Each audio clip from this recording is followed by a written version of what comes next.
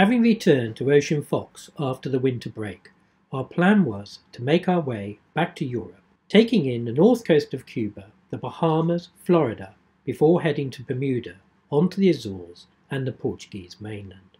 But things rarely go according to plan. We never made it to Florida or the north coast of Cuba. We pick up our story here in Nassau.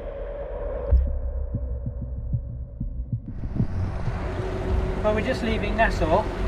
We've been here for over a week. Yeah. Trying to get a visa for the States. And this coronavirus thing is changing our plans, isn't it? All the time. Yeah. Due to quite a few reasons, I think we're going to have to miss out going to Florida. Yeah. Unfortunately. Yeah. I think it's going to be too difficult to get there. It's going to be too expensive to get there. We're going to get a $500 fine for going. So I think we're going to spend another month in the Bahamas, and then as soon as we find a decent weather window, we're going to go to Bermuda, start making our way back to Europe. Yeah. How we get there. That's the plan for now. It might change in a week. We decided to make our way north to the Berry Islands before crossing to the Abaco Islands, where we would hide out for a month from the pandemic and wait for a weather window to go to Bermuda, if Bermuda is open.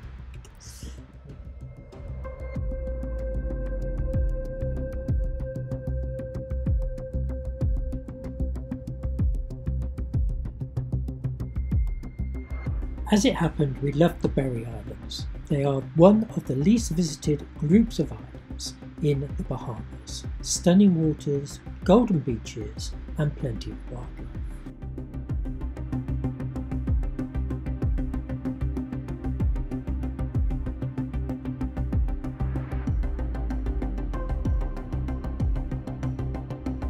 We are here in a bit of a problem. That was ridiculous. Yeah. It's stupid. All the islands are refusing the boats to go ashore. Most of the islands, the family islands, isn't it? Yeah. Mostly. Yeah. And so we only want to go ashore to provision the boat and get ready to cross the Atlantic. And we need to put fuel. No, they won't give us fuel. Yeah. So you're kind of stuck, really. Yeah, we are a bit stuck because we were on the way to this green Turtle Cay, and the boat just passed by us and just... Yeah, he said it's closed. It's closed. So we don't really know what's going to happen. Nope.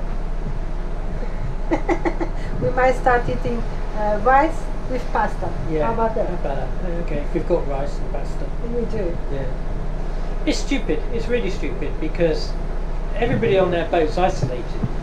Yeah. And they are afraid of us to bring the disease ashore, but we are afraid to get from them. That's the other way around, isn't it? Because we haven't been anywhere. We have been on a boat for the last 2 weeks, not going ashore, not going anywhere. So, and all the boats are doing the same, really. We don't see the cruises going anywhere. No.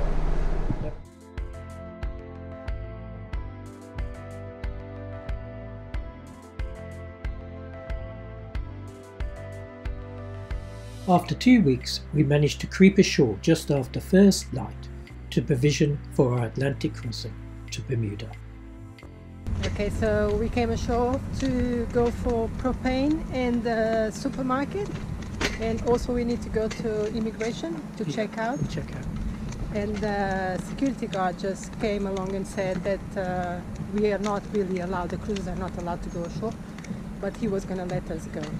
It's not entirely true, actually. No. As far as I understand, you can only go ashore for things like supermarkets and propane, diesel, that sort of thing. You can't go ashore for a stroll around.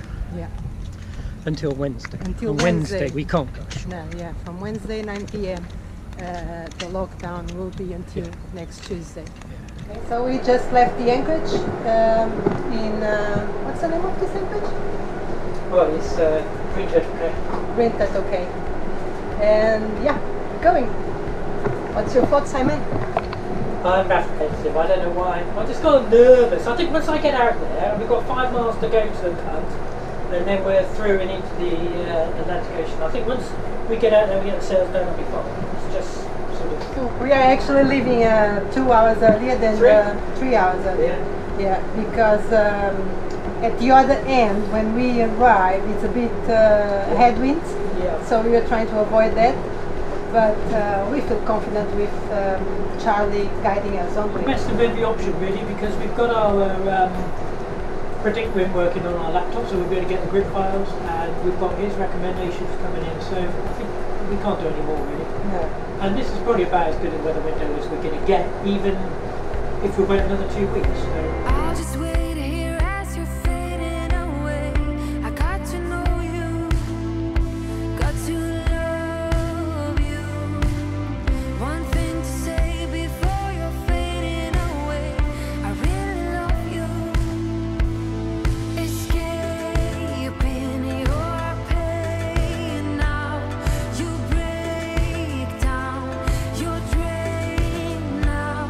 Your heart pounds, your lips move, your eyes shine, you lose it. Okay, so we just came through the cuts, and it's always a bit nervous coming out the cuts, isn't it? Because of the rocks, you are just so close to the rocks. It makes me a bit nervous, to me at least. It's not great, but anyway, it wasn't too bad. It wasn't as bad as it could be, and we got all the mainsail up, about 2 reefs in the one in the mainsail.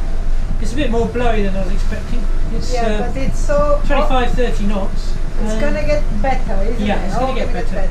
And we're on the wind at the moment, and you know, we're going to have to get up. We will be off the wind, so they can only get better.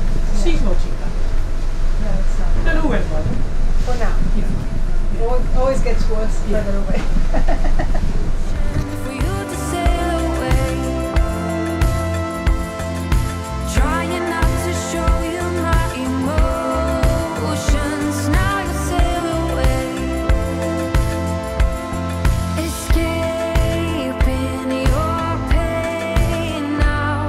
You break down, you're drained now. Your heart pounds, your lips move, your eyes shine, you lose it all.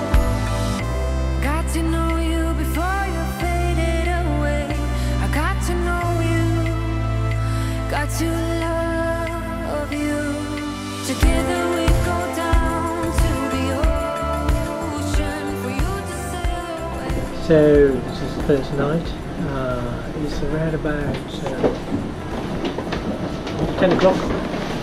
It's been dark for 2 hours, and it hasn't really been what I was expecting. I was expecting the wind to be a lot more on the beam. In fact, it's been close forward really.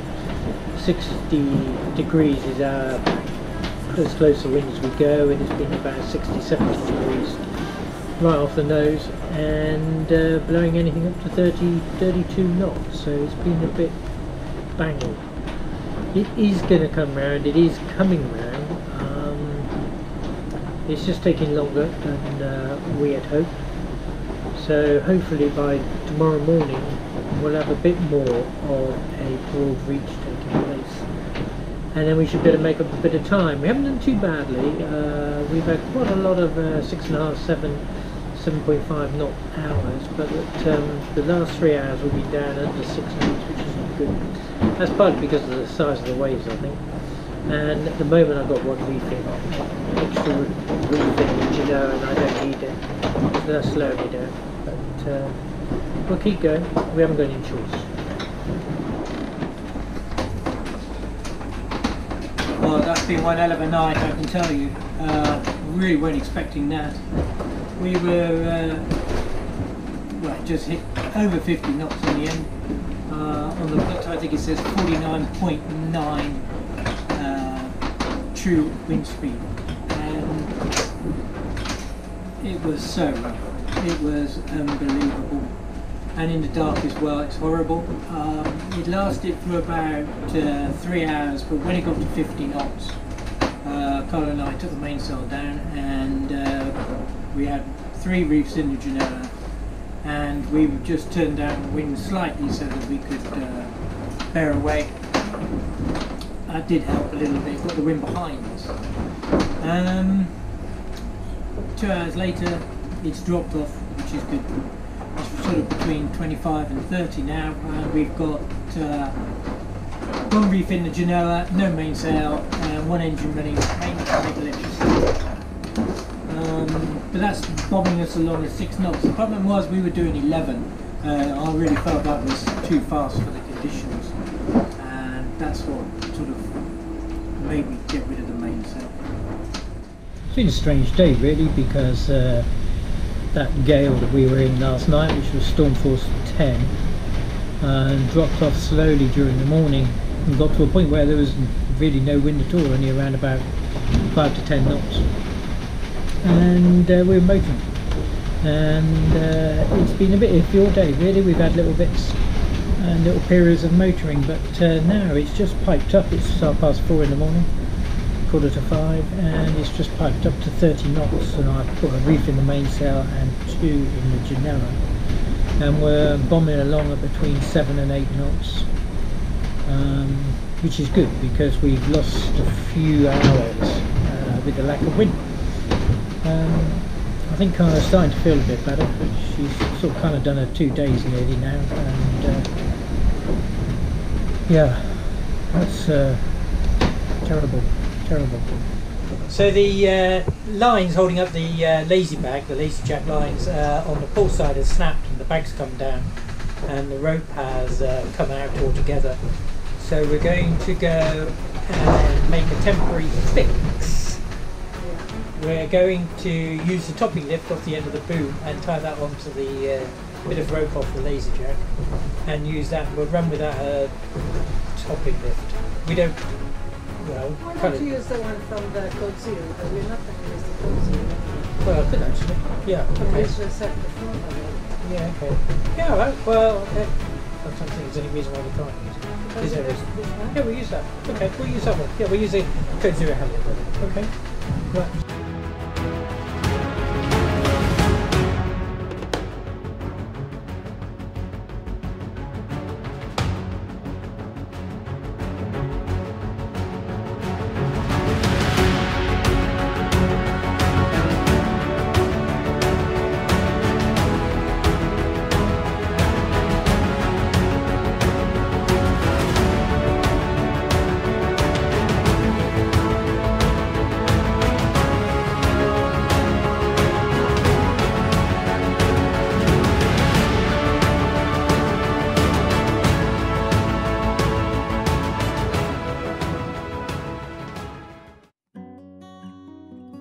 As the weather settled, Carla found her sea legs as she recovered from the first 3 days of seasickness.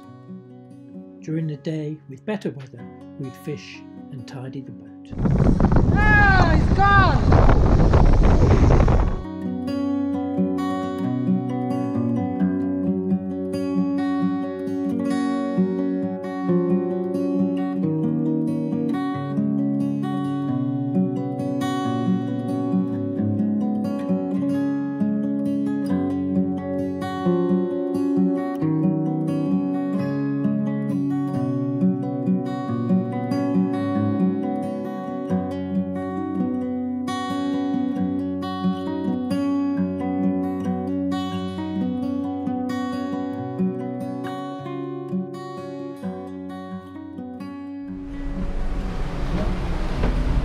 Just had one of those weird things when the auto helm stopped functioning.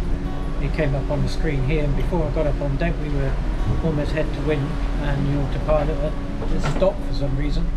I don't know whether it was low voltage, the batteries were about 75%, or it was just one of those Raymarine glitches that you get every now and then. But we're making good progress. We're doing over 7.3 knots, nautical miles an hour. It's pretty rough actually, and it's a lot bumpier than I was expecting. It's been motoring today for the last 24 hours. That is a shame, unfortunately, but it's not enough wind. It's supposed to start picking up now, so let's hope that we can turn off the engines tonight. And yeah, we are nearly arriving in Bermuda. Another day, just another day. And we are really anxious to know what's going to happen. we know we're going to be in quarantine for 14 days, which is okay, it's no problem. But we don't know what's going to happen after that, if they're going to give us the 72 hours to leave, or they're going to let us stay. We really would like to stay. This is another country in our journey that we would like to explore and yeah, see things around. Same thing is about Azores. We really want to explore the Azores, but we don't know what's going to happen there. Time will tell.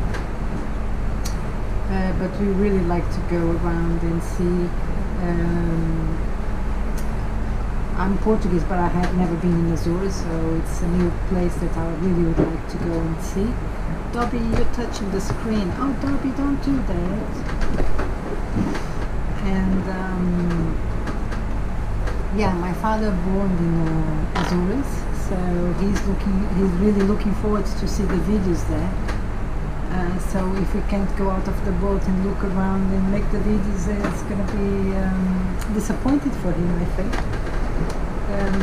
But hopefully, because it's still like a month, if they allow us to stay 2 weeks after the 2 weeks in quarantine in Bermuda, so it's another month plus another 2 weeks on the journey, so it's a month and a half to arrive in the Azores. So hopefully things will be better by then, respecting the coronavirus thing. So, and they will allow us to stay. That's our hopes. Yes. But for now, we're really anxious to arrive in Bermuda. Yeah. It's not. It's 239 nautical miles to go. So we've had another little disaster, and that is that the main halyard has snapped. It kind of, where it comes out of the top of the mast and comes down to the sail, it has happened before where it started to wear against the metalwork on the mast. And on the last Atlantic cross we managed to catch it before it wore through, but this time it just came snap, bang, twang, down came the mainsail all in one go. Must be the pressure the other day with the wind too strong. Yeah, I bet you that's what it was. So we've taken the topping lift off, and we supported the boom on the laser jack lines, one of which has snapped, and so we're using the Code Zero halyard to hold the laser jacks up, which is holding the boom up, and we're using the topping lift to hold the mainsail up. But if that one goes, we're absolutely stuffed, to say the least. So we've got 2 days to go, and the wind's piped up again. We're up at 20 knots, 21 knots. We're sailing along at over 6, and no engines again. So we've kicked the engines into touch for a little while, which is good news.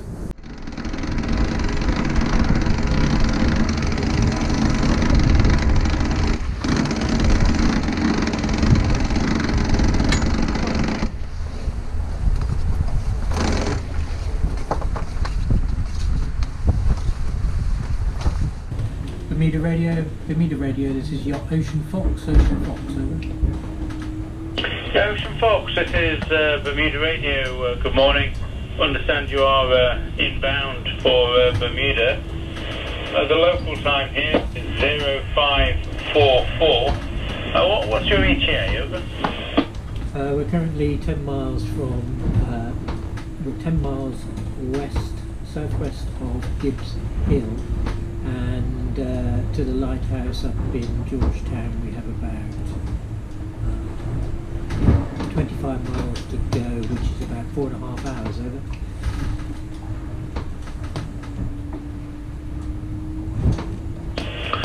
Yeah, that's overseas about 4.5 hours, and yeah, we have your pre-arrival information and your health information. So, are you familiar with? Okay, so we are just arriving in Bermuda. We're just coming around the St David's Headland and around the lighthouse, and I've got to radio the people up and tell them we're here again. They know we're here, but I've got to tell them again. And it's taken us 4 days and 23 hours. Yeah, it's been an adventure. It hasn't been the best trip in the world, no, especially the first night. We reckon this was our second worst. Yeah. Yeah. But we did have 50 knots of wind at one point, which was a bit too much. Yeah. And it's always in the middle of the night. That's what upsets me. Yeah. Because everything happens in the middle of the night when you can't see anything, and you have to just do it. And we had a few breakages as well. We had the lazy bag line break, we had the main outlet break. But that was caused by the lazy line on the top car of the mainsail that had broken originally, and we wouldn't have lost the main outlet. You have the bow speed in the water. Bow speed in the water, everything's gone wrong really. Yeah. But we're okay. None of it was mission critical. Yeah. But you're tired. We're tired, yeah. Exhausted. Go in here, check it and get a bed.